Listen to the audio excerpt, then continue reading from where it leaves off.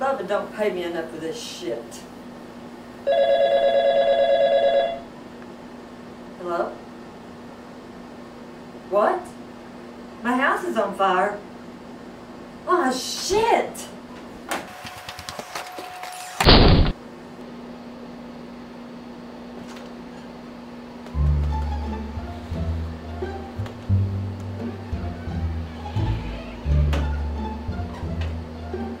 Yeah. See you not pay me back my Twinkies and walnuts now, you sumbitch. Got your house all to myself. Hope you enjoyed your damn trip to Canada. What the hell is that?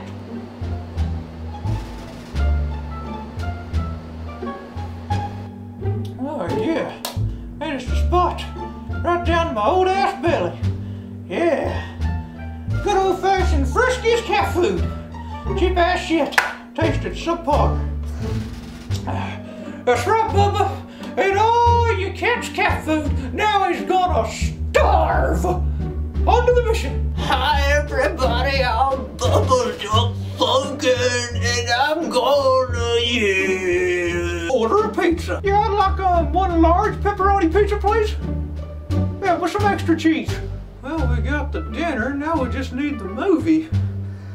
Oh, yeah. Man, Bubba, with all these damn things you buy, I can't see how you even pay your shit and bills. Oh, what's this? You got the wrestlings, too. You know, Randy Orton and Championship History DVDs, McMahon. Oh, boy. Yeah, still we had to watch here.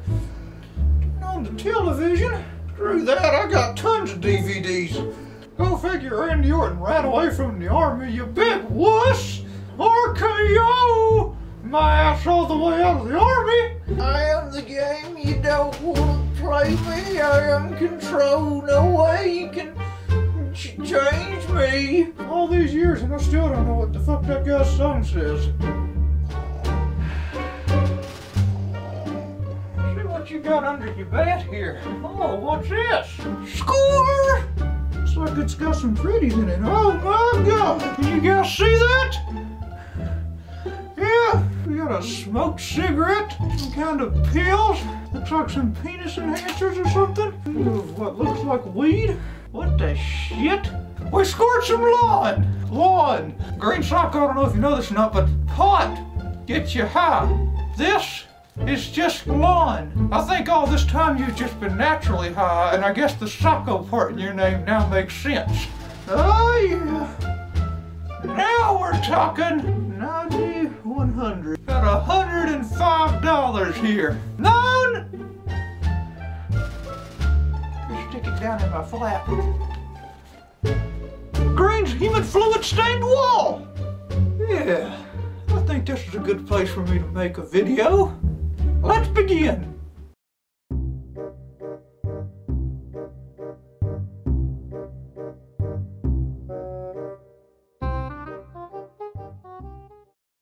Hello everyone, pull you up a seat and glue your ass to it, cause it's sit down time with Gaggens in Bubba's house. Today we're going to be discussing something very important to my history. The early days of John Cena. Now I'm going to start this thing out by saying that I actually didn't see John Cena's debut live or any of that shit. The fact of the matter is, I actually heard about John Cena way into his career. Well, technically I heard about him on a video game called SmackDown Here Comes the Pain. SmackDown Here Comes the Pain. But that doesn't really count because that's not real life. Yeah, I actually did see a few early things with him versus Carlito, but not much. You see, my problem with John Cena back in the past is that he was on SmackDown, and SmackDown was on UPN, and I didn't have UPN, nor did I know anybody who had it, so I didn't see shit with SmackDown. At that point in time, I was actually a big, and don't you criticize me for this, but I was a big Batista guy. I don't know, he's what I had, alright? So Batista was my man. I was happy. Batista went on to become the World Heavyweight Champion, and you know what happened after that? John Cena was drafted, and Batista ended up going to SmackDown.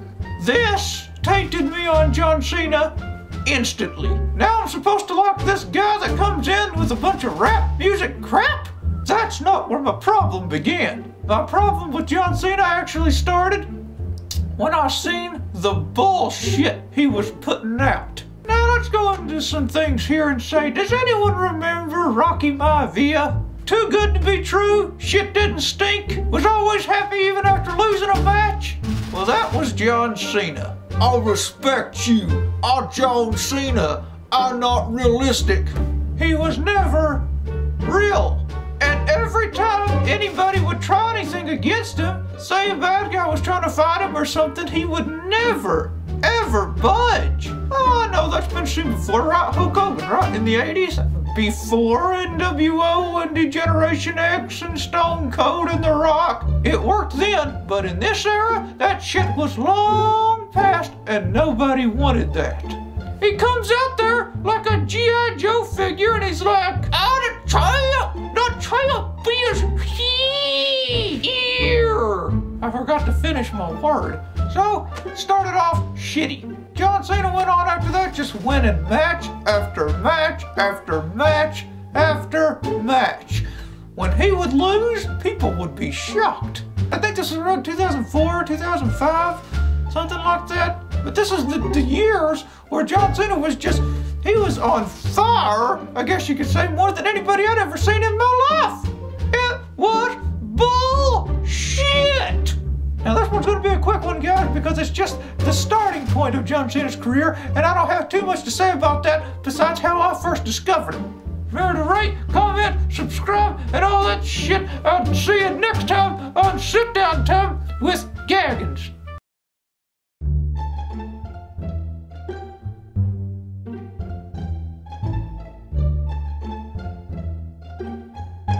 Thank you.